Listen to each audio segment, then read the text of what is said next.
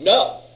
No, that's what I'm saying. It's not validating an email at all. Well, like sometimes if I'm logging in and my username, for example, has to be an email address, and if I put in an email address that I was never registered, it would say invalid email address and password. It's telling you that it's an invalid email address in the sense that no one with that email address is registered for that site. Okay, so that's pretty much what it is. Yeah, that's different than saying that that's not a valid email address. In other words, mzellers@lorainccc.edu. I don't have an Amazon account with that. My Amazon account's with my personal email address. So if I went in and tried to log into Amazon at mzellers@lorainccc.edu, it would say invalid email address. It's not an invalid email address. It's saying that no one with that email address has registered for Amazon. So they're querying against a local database then? There they would be querying up against their database on the web server to make sure that there's someone with that username. Essentially, in that case, you're using the email address as a username, making sure that that username is valid. So you could do that for existing customers as well. If they say they have registered, that information rates to the database, yeah, and then you validate. Then you validate up against that. Yeah. But again, that's not what's going on here. Right. All right. What's going on here is it's literally just validating the form of the email address, that it fits the right form. Now, this brings up an important point because client, or how do I want to put this? Validation can occur both on the client and the server side. All right?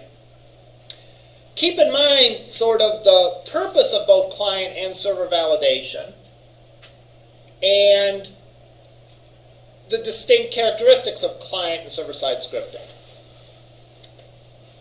All right? Let's say we are Amazon and we're checking out.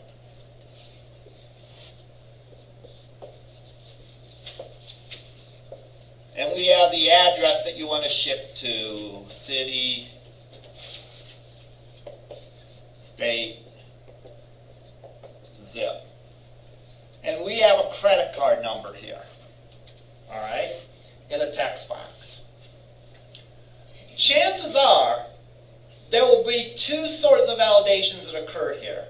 There'll be some validation that occurs on the client side and some validation that occurs on the server side, all right? What sort of validation do you think is going to appear on the client side? Just to make sure everything's correct. I've done it. What do you mean by everything's? First of all, let's focus just on the credit card number. What would be validated with that? 16 numbers. Okay. Yeah, it would validate. The client side could validate to make sure that that this follows the valid rules for a credit card number, which is 16 numbers except for American Express, which is one more or one less. One more. Yeah, one more. Okay. All right. So the client side could validate. It could tell me that I forgot to put anything in there. It could tell me if I put in the number 5 as my credit card number. Right? I ain't that old. I have credit card 5. Right? It could tell me if I put in 65 digits in there, because that's not a valid credit card number. So it could validate to make sure I put in the right number of numbers, and it could validate that those are all numbers. That is, I didn't put in my credit card as A, B, C, D, E, F, G, H, I, whatever. All right? What? Go ahead. I was going to say, that also, I know that Visa and MasterCards always start with the same 4 numbers, so it could validate that as well. It possibly could validate that as well. Yeah, if that's something that is truly a rule, yeah, it could validate that as well. Yes? Would the validation rules change based on the card type selected? It could. Yes. It could. American Express would have to have another one. Well, Yeah. that's what I was thinking. Right, If, you know. a Visa MasterCard versus American Express. Or a PayPal account. Or it could be smart enough to know that this credit card number starts with a, 5210. yeah, whatever, Yeah. therefore is a MasterCard, therefore I will apply the MasterCard. Usually they have the radial selector Right. or a pull down. Yeah, I think that's an additional keeping you honest thing, because it could, either that or the program was lazy, because it could figure out the credit card type if it wanted to, based on the number. So, can do the sort of validation of, does this look like a valid credit card number? All right. And the obvious ones, Fred, that doesn't look like a credit card number. 8, that doesn't look like a credit card number. Some 85-digit number doesn't look like a valid credit card number. What sort of credit card, what sort of validation can the client not provide? Valid account. Pardon me? A valid account. Is it really a valid account, or is it just 1, 2, 3, 4, 5, 6, 7, just some random digits? What else? I'm sorry, I said active, which was what I was. Yeah, well, That's different. yeah, I said that might be a little different. Because, Yeah. you could could have really you could have an account Right. that is valid but not active. Exactly. Right. Could be suspended. Could be there could be a suspended. Yeah. Overdrawn. Yeah, over the limit.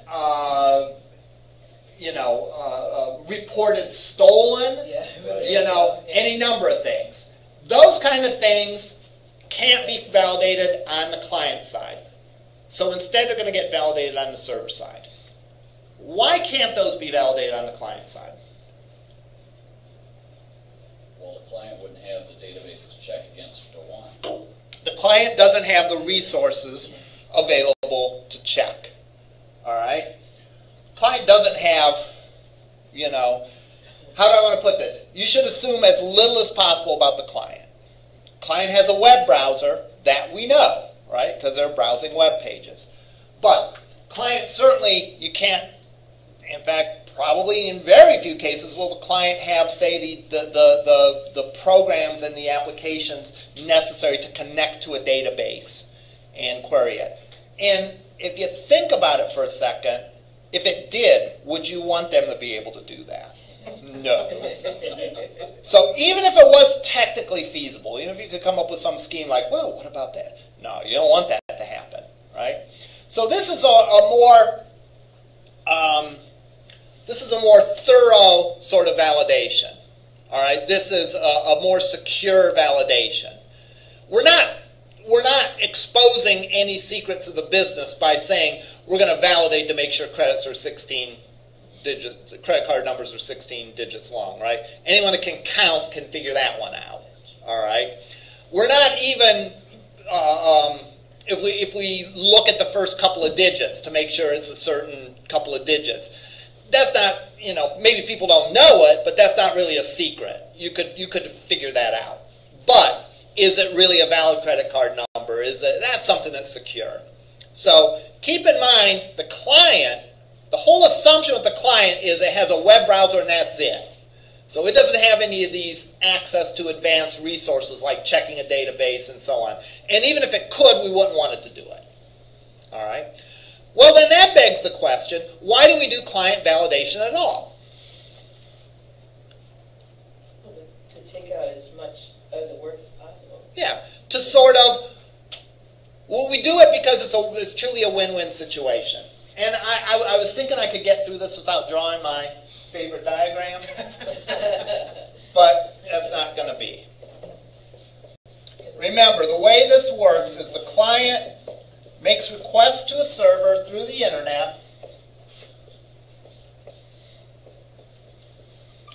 and again, to our point, the only thing that we know about the client really is it has a web browser. It doesn't have access to the database or the financial services, payment processing, whatever we call it. And we wouldn't want it even if it could. So that kind of validation happens here. So why do we do validation on the client side? We do it because if we send a package to the client that includes HTML, CSS, and JavaScript, if the client detects an error in the form data, that error message can be displayed instantaneously, and it doesn't have to send that data to the server for the server to figure out that, gee, you put in a 14-digit number instead of a 15-digit number, and then send the response back to it. So it's a win-win situation, right? It's a win situation for the client because they're getting an answer like that, all right? As soon as they enter something and it's invalid, because there's code to detect that got loaded to the client, doesn't have to make a trip through the internet. Remember, this trip through the internet, even though we're talking about fractions of a second in some cases, or in some cases possibly longer, is very long compared to how fast instructions execute on a computer once those instructions get loaded. So we can provide the client with instantaneous feedback that, hey, that's not valid. Fred isn't a credit card number. Try again. All right? What's the win on the server side? How's the server side? It reduces the load on the server. Okay, how so? You're not processing those requests. Yeah. You've got millions of customers Right. on your server. That Right. all adds up. The server isn't trying to process stuff that clearly isn't right, that anyone could tell is wrong, you know. The analogy I give is like if you went and filled in a job application, right? If you went to somewhere and you asked the receptionist for a job application, and the receptionist gave it to you, and you went and filled out some stuff and handed it back to them. And the receptionist looked and says, well, look, you forgot this section of it, and you didn't sign it, and all that. Now, the receptionist probably doesn't have any idea, do you have the credentials to do the job, right? They're just looking at it and saying, is there anything clear-cut, sticking out where you didn't, this doesn't look like a reasonable form, you know? You could put in that you went to,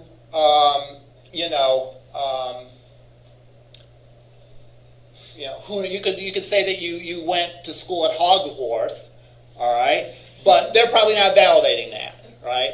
Now, later on, the human resource person or the person that's interviewing her for the job is going to look for that and see, gee, does this really make sense? Does this person really have the credentials? Kind of the same idea here. The client does a cursory check, and the server does the more significant check. The client, though, can keep, the client-side validation can keep obviously erroneous data from getting to the server, because the server's is never going to be able to process it, right? You enter an order for Amazon without a credit card number, hey, it ain't going to go, or some means of payment, rather. I guess there's other, but assuming we're just talking credit card numbers. All right, questions about this? Can anyone think of a monkey wrench in this particular scheme? There is a monkey wrench in this particular scheme. Not that big of a monkey wrench.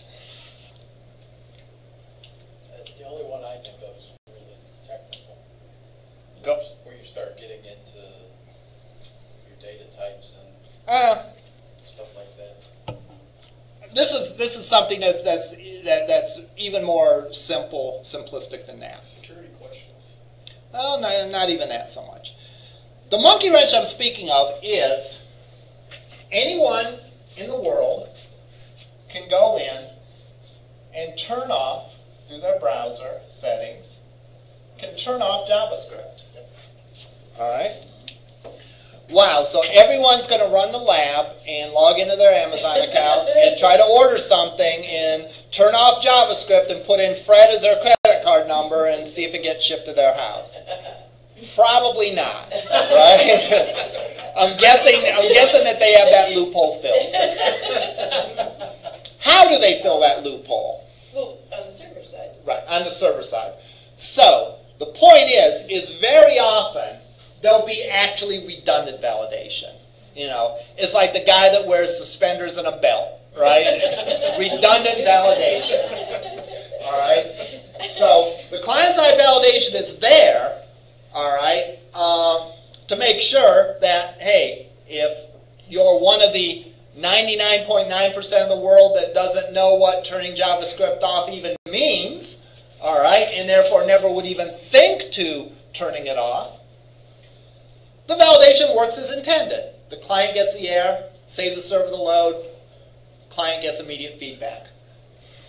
If, however, you're trying, for whatever reason, you've disabled JavaScript, then there'll be redundant validation on the server side.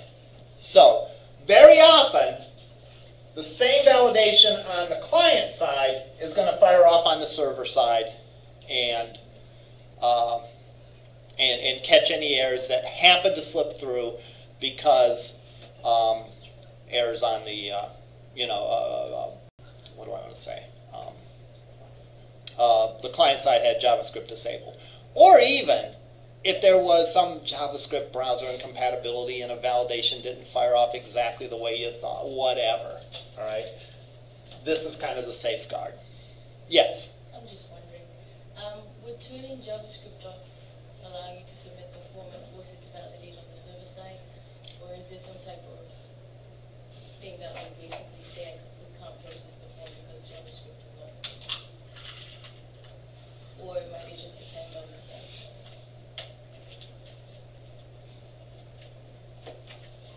Let me tell you what it could and couldn't do. All right? If you turn JavaScript off, you could still submit the form. All right? Unless in your server-side code you took some sort of extraordinary means to prevent that from happening. Like, for example, if you had a server-side script that looked to see if JavaScript was enabled, and if it wasn't enabled, you got rid of the button to submit it, all right, or something like that. I believe you probably could do something like that. All right? But if you turn JavaScript off then, that's going to have no impact on how the server is going to process it. So the validation, if it's written on the server side, will catch it. So turn JavaScript off, that's fine. The client-side scripting won't catch the error, but the server-side validation will catch the error, provided it's written. Yes? I don't know if this is even pertinent, but in my old company, they used to check for JavaScript, and if it wasn't on, there would be a thing that would come up. The company knew what you had, what your environment was, and they'd tell you how to turn it on so you could get to the training lesson module and stuff. Yeah, you can do things like that. You could display. There's a lot of things you could do based on whether they have JavaScript enabled or not. All right, it's a matter of how much effort you want to take to do that. And in the case of validation, I would say I'll let them submit it. I don't care if they have JavaScript enabled or not, but I'm also going to validate it. So yeah, if it's someone that if it's someone that's trying to, that just happens to have JavaScript enabled off, if they put in validator, fine, I'll let them order my product. I don't care. If they have JavaScript enabled though, and they're trying to game the system somehow by putting in bogus data, then my validation will catch it. So I don't really care. I'll let them submit it, but my redundant validation on the server side will catch it. Now, what's a dirty word for programmers? I used it a minute ago. Redundant. Redundant, right? Why don't we like redundant as a programmer? You make mistakes. Pardon me? It's more work. It's more work, right? And Make mistakes. you can make mistakes. If you have to do something twice, you have to make mistakes. Well, this is where, because Bill Gates loves you so much, all right, that the .NET framework helps. Because those validation controls fire off both on the client and the server. All right? So they fire off redundantly, so you don't have to code redundantly. In other words, if I were to disable JavaScript, all right, those validation controls would run on the server. If the user has JavaScript enabled, then they run on the client, the manner that we probably intended it to happen. But if the user has JavaScript disabled, the validation controls will run on the server. And that's really nice, because then as a developer, I don't have to worry about coding two sets of things. All right?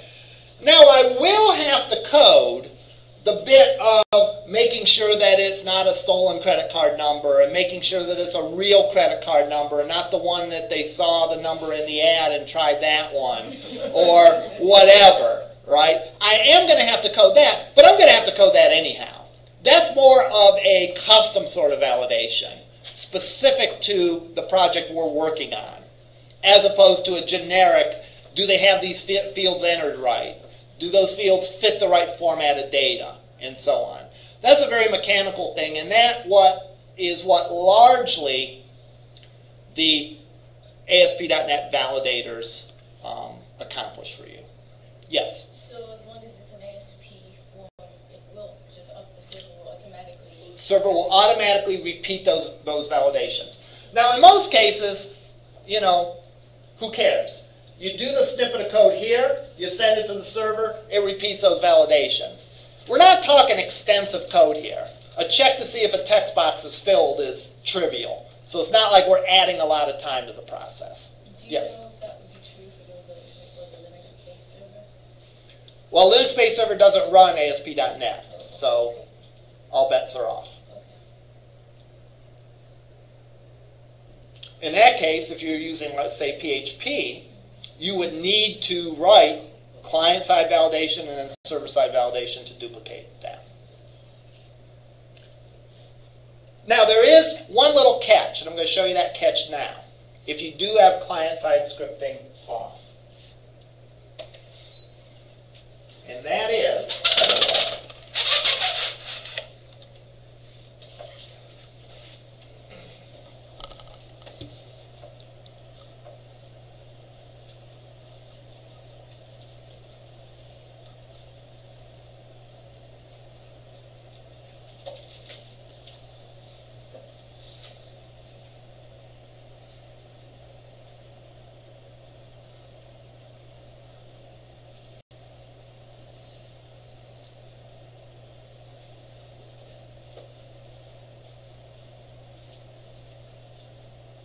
let's rewind for a second. Remember, we got an error on this code when we had no validation, right? Why are we not getting the error now that we put the validation in? Because it's catching it before it's executed.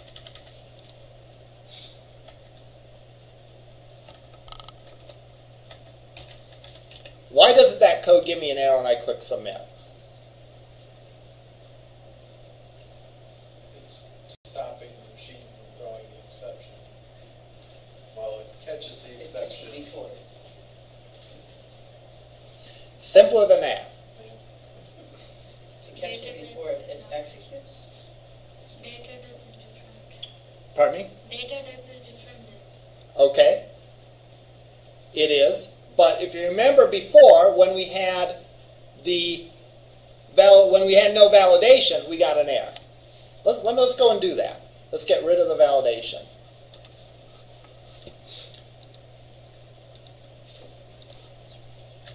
So let's get rid of these two validations. So I'm going to run this.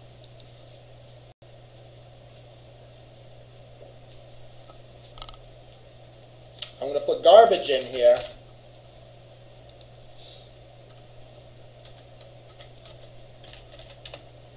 And I'm going to click the button, and boom, I get an error. All right? That's where we were at last time. I'm going to now go and I'm going to add validation to this.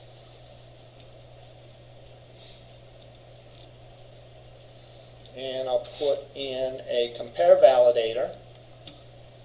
And I'm going to say the message must be numeric.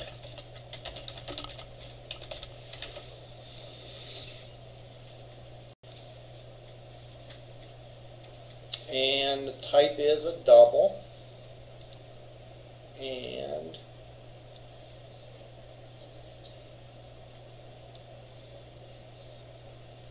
the operator is going to be a data type check. So now I have that validation in there. I go and run this guy.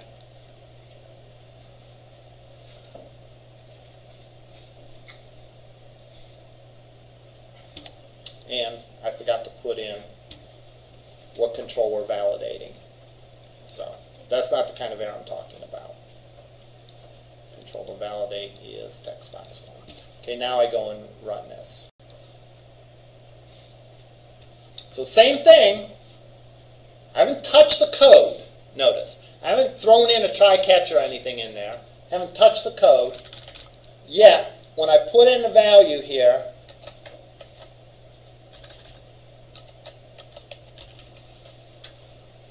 I click the button, I do not get that error. Question is why do I not get that error? It's a form editor's nightmare. You're stopping at every one and making it be filled in correctly, and then it'll go to the next one and the next one and the next one. First of all, that's not true. Second of all, that doesn't answer the question of why I don't get an error. Yeah, because it's stopping there at the first one. It's not going to the second one to check it even. Yes, it is. It's not, see? You can't. It just did. It just did. The error message says enter email. So the it other checked. one was valid. You didn't say how many characters the email had. RWE is not a valid email address. And the error message is saying not a valid email address. I know, but if you put in 2@2.com, it thinks it's a valid email address. Because it fits the rule for a valid email address. Yeah. So it is validating it. So your statement that it only validates the first one is not true. Well, I should get a D for effort. And again, that's not even the question, does it validate them in order? The question is why don't I get the exception when I press this button? Yes? I didn't really see the code initially, but I'm guessing it was some type of mathematical calculation. Yep. The code is to take the value of the text box, turn it into a double, and then square it. Well, I mean, it has to be a double before it can do that, right? Yeah, but we saw a minute ago that we got an error when we did this. Now we do not get an error. But you got an error because you didn't have that validation. So what changed now that the validation's in place? It's like it's checking first to see if what you're putting in is going to be correct enough for that calculation to take it. And But so if it's this not, code, I think the class collectively is missing the point here. This code didn't change. So there's nothing in here that says, gee, if you didn't enter a number, don't do this calculation. Well, .NET's Yeah, doing but- it for you. It says, it's trying to use what you do. It hits the exception, and then once it hits the exception, it says, it reverts back to whatever the validation message is instead of throwing the exception. It is true that .NET does things that you don't see in your code. But .NET doesn't change any of your code. So in other words, it doesn't like insert a try-catch in here because there's a validation. But it's going to throw an error because it's not, the data isn't valid. But why doesn't this cause a problem? So it didn't add anything to your code, you're saying? Doesn't add anything to my code. Can you please go back to the What would it be? debug window? I'm sorry, I'm not. Is it supposed to change the code? No? I don't see why it would. No, I have a feeling you guys are looking for a complicated answer to a real simple question. Of course. All right? Is it just not running the method at all? Thank you. This doesn't give an error because this code never runs. Well, that's kind of. All right? Well, yeah, people were kind of skirting around this. And why doesn't this code not run? Because it Because doesn't you have have the to right have a double input type. to. Part? No. In a way, in a very vague way, but it's more fundamental than that. Let me ask you this. Where does this code live? Lives on the server. All right? If we get a client-side validation error, If it doesn't pass validation. does it make it to the server? No. So, the answer to the question is, why doesn't this code give an error? Doesn't give an error because the client-side validation prohibited it from making it to the server to even try and run this code. So it's not like it's running this code and it's handling the exception or the validation is doing it and all that. It just plain ain't making it to this code. And again, if you want proof of that, we could go into debug mode, put a breakpoint in there. It's never going to hit that because it's not submitting it. We can also sort of observe that